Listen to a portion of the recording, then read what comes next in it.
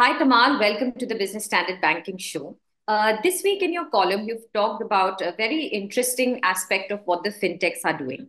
Now, can you elaborate on how the fintechs are transforming the agenda of financial inclusion, which was originally started by the Pradhan Mantri Jan Dhan Yojana? Thanks, Ruchika. Yes, what I have written is that things are happening, but more needs to be done, particularly for the people in the so-called bottom of the pyramid. For you and me, everything is fine. UPI and Google Pay and money transfer through our mobile, these are all good. But if you go to the hinterland, I mean, the digital literacy is not very high. Things can be done even with feature phone. You don't need a smartphone. So this lot of ignorance about how to move ahead. And in that sense, I think it's a little overhyped. Even this, let's talk about PMJDY, what you were talking about. Now, this is the world's largest financial inclusion drive. Okay, I mean, 51 crore plus people have been covered by that. I'm not getting into whether it's successful or not, the kind of money there, and of course they get the government subsidy directly. Leakages have been proved. All these things are different stories, but do they actually know what is the use? Most of the beneficiaries, like you can get an overdraft. Okay, many of them don't know, and they're scared to come to a bank to find out their balance, banking balance.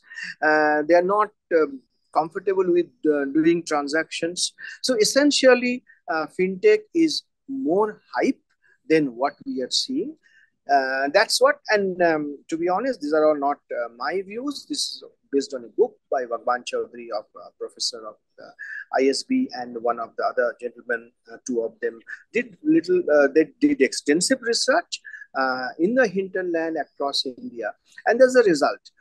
So many You've more talked things. about, Tamal, you've talked about things like digital DD, balance, but you've said, voice features at ATMs, etc. How much of this is actually, translating to digital literacy and financial inclusion? And what more should the fintechs do? Yeah, exactly. I mean, these are the ideas, and not all of them have been implemented. So what, like for instance, for police, what number, three-digit number. For ambulance, for fire brigade. Why not have 222 bank balance batao? Even on a feature code, you can do this. So anybody and everybody across India press this number and been told what's his or her bank balance. Similarly, why not make it uh, absolutely necessary that every child born into a poor family gets X amount of money from the government to open an account, so that along with the birth certificate you have also bank. So these things need to be done. Digital DD. Who is a digital DD? You could be a digital DD. A homemaker could be a digital DD. Even a high school student could be a digital DD. She becomes a digital DD the moment she wears a uniform.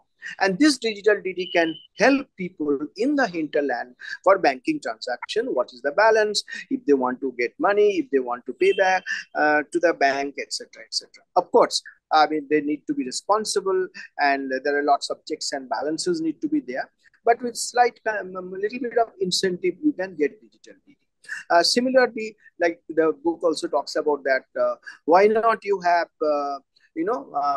lenders who will be in the hinterland, who will be financed by banks, but who will be not as expensive or usurious as the money lenders. So there are multiple ways of doing things. And yes, we are doing pretty well, even by global standard. I think we have moved ahead tremendously on the digitization front. But there are more to be done, particularly for the poorer section of the society.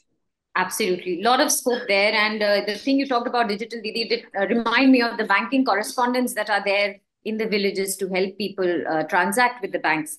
Tamal, moving on to another development where it has been found that according to RBI data, the liquidity deficit of the banks is highest in over 7 years. What is the impact of this? How do you see it? So essentially, the sale of dollar, and as a result of that, rupee getting out of the system, and the high surplus with the government. These are the more critical. I mean, these are the two contributory factors. Apart from public currency with public rising, and every month GST flow, and every quarter GST plus advance tax. Now, what is the impact on the market? You see, it's not like banks borrowing cost 6.75, which is the MSF rate is happening. Overnight money also now getting little more than that, say 6.995. But these are all in the ultra short term. Even in the 1 year treasury bill yield is not reflecting anything. And of course, at the higher end, there is not much of impact. So I don't think we should be really concerned about that. RBI is there to open up its BRR, triple BR is that variable rate, and the market will have to pay. I mean, the banks will have to pay 6.75. Yeah, that's absolutely. it. The short term, very short term. That's very well put, very succinctly. What are the reasons why this has happened? And you've talked about the impact as well.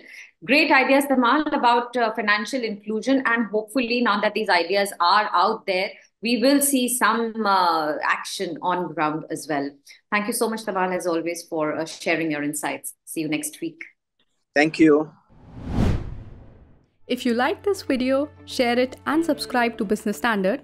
For more news, views and insights, log on to www.business-standard.com. Do also follow us on YouTube, Twitter, Facebook, Instagram, Telegram and LinkedIn. I am the blue of the limitless sky. I am the inspiration that led success soar high. I will achieve, I will fly.